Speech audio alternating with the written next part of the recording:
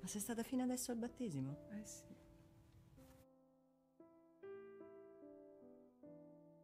Ancora. No, io non mi vergogno. Io non voglio finire sui giornali. Hello guys, welcome back to my channel once again. Today I'm super excited because I have a big announcement. I just launched the Wolf Pride candle brand. The link will be down below in the description. The brand is based on the LGBTQ community. Stand for what you believe in and shop with us. And on the other hand, let's get right into this video and talk about the topic of today. So today we're gonna be talking about Me, Myself and Her. The movie was released in 2018. It's actually an Italian movie, but yes, there is subtitles available, so you don't have to worry about that. I'm gonna be talking about the relationship between Marina and Federica, what happened between them, and my own personal opinion regarding the ending of the movie. To be honest, the ending of the movie is a bit sketchy. I don't know if I agree with it, but I will give my personal opinion regarding it. And yes guys, and also I wanted to say thank you so much for everybody who likes, who comments, who shares and who subscribes to my channel. I really do appreciate all the love and all the support you guys been showing me. And the link of my store is down below in the description. Please let me know what you think about the products, and you know I will be seeing you guys on there as well. So let's get right into this video and let's not waste any more time. And also let me know down below in the comments what you think about Federica and Marina's storyline on the movie. What is your personal opinion regarding it? Do you think the outcome was good or bad? Just let me know your opinion, and let's not waste any more time guys, and let's get right into this video.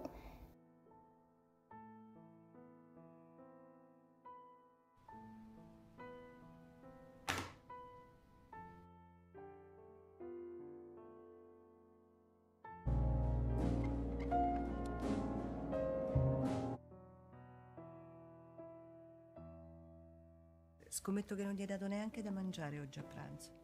Guardaci.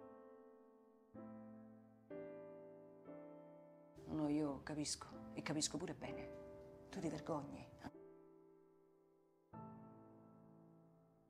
Non me ne frega un cazzo dell'abbazia, del 1300, del casale, del ristorante. Darle un suggerimento, signora, si metta nella posizione esatta in cui dorme di solito. No.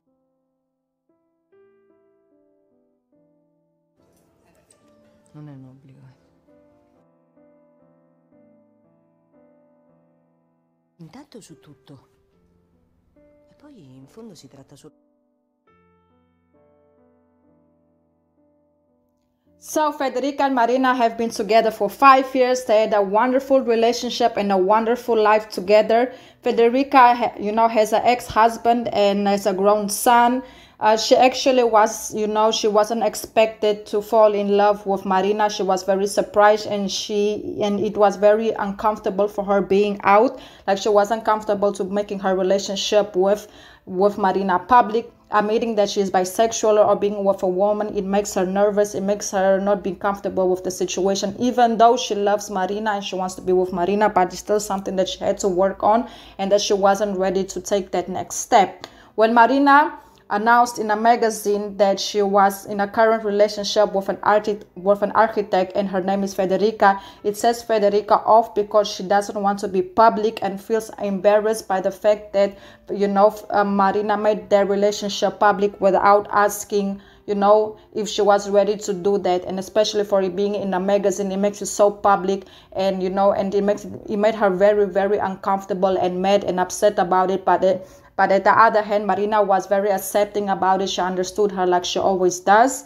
As time went by, Federica starts having an affair with Marco, a man she was attracted to years ago. So they reconnected and they start having a love affair. Marina discovers the affair and she confronted Federica and Marco when they were having lunch together. Federica was in shock when she saw Marina and Marco as well. Like, you know, she wasn't expecting, you know, she knew that her and Federica relationship were having problems and they were distant, and you know, Federica was more cold with her, but she didn't thought it was this level of her actually having an affair with a man. That really broke her heart, but she actually handled the situation very maturely, so shout out to Marina for that.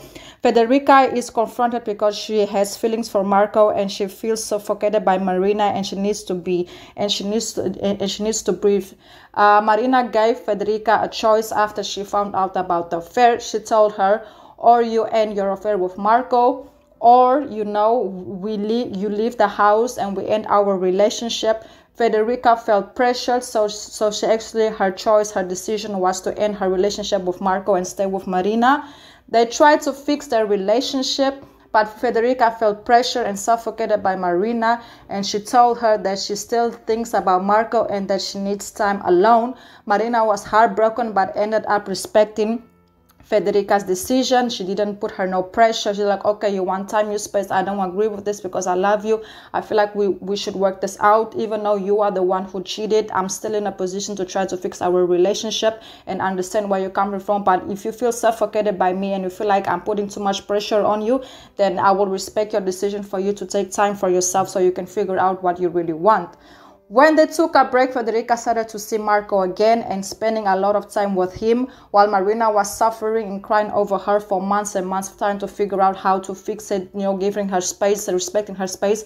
But on the other hand, Federica was out here already building a whole new relationship with a man, living together already. And the man also asked her to move in with him, since she's always at the house. So on the other hand, Marina's over here suffering, trying to get over you, and you're already here building a new relationship, a new connection with someone else. That for me was like, wow, Marina went to look for Federica and found out that she's been with Marco and practically living with him. Marina decided to take all of Federica's things out of the house and just completely eliminating her from her environment. And when Federica found out about that, that really shocked her because she didn't know that Marina would be able to come to that level to actually taking out her things from the house. After 6 months, Marina was doing better, but on the other hand, Federica started to miss her old life with Marina, and she decided to go look for her and ask for forgiveness and told Marina she wants another chance with her and she wants her old life back. Marina told Federica she can't just come back and expect everything to go back to how they used to be. Marina told Federica to wait 6 months more so they can make sure that that's actually what they really want.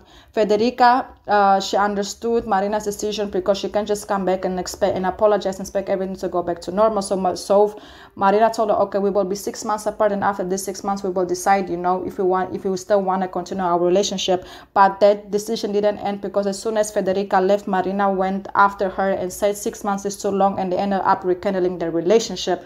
But for me personally, I felt like they needed that 6 months. I feel like that 6 months would have done very, very, very, very good to them because they will also bring more security to Marina regarding Federica. And also Federica would have known definitely that she wanted to be with Marina, because at the end, I feel like Federica didn't actually learn her lesson because Marina just took her right back as soon as she apologized. So it's also a little bit unfair, But yes, guys, that's basically it. Please let me know down below in the comments what you think about Marina and Federica's storyline on the movie.